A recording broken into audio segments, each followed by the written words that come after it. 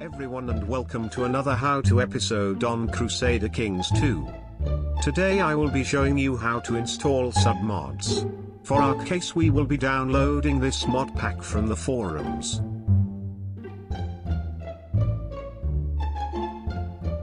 After downloading said mod pack we are now going to extract the now downloaded zipped file to our mod folder.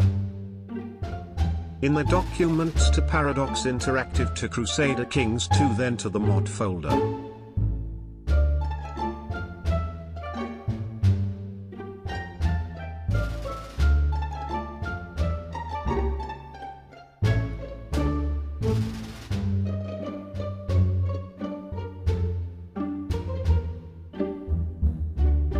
Now that we have our folder where it needs to be, we can take the mod file out and place it in the Crusader King 2 mod folder.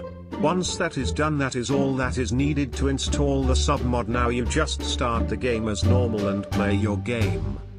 I hope you enjoy this tutorial on installing submods.